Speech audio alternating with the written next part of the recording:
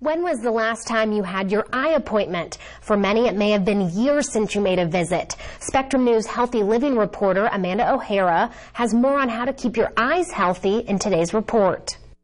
In the last year, the CDC says only half of the 61 million people at high vision loss risk have been to an eye doctor. Those numbers are alarming, but one optometrist says an eye appointment can reveal much more about your health.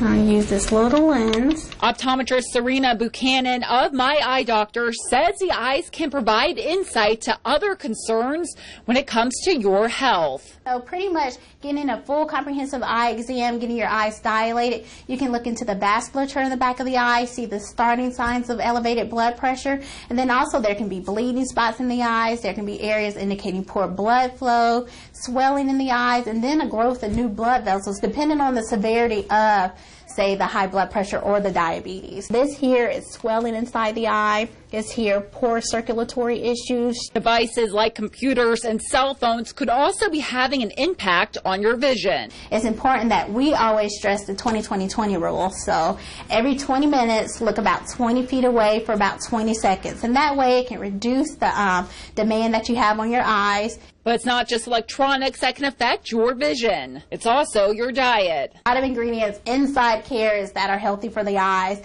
And then just a good healthy diet full of green leafy vegetables, lean meats, nuts. All those have protective factors for the eyes like antioxidants, vitamin A. With the summer months, protecting your eyes from the sun with sunglasses is key. A lot of people aren't aware, but there's a lot of rays and UV lighting that's emitted from the sun that can cause harm for the eyes. Optometrist Serena Buchanan recommends getting your eyes checked every year to make sure your eyes are okay. For your healthy living, I'm Amanda O'Hara.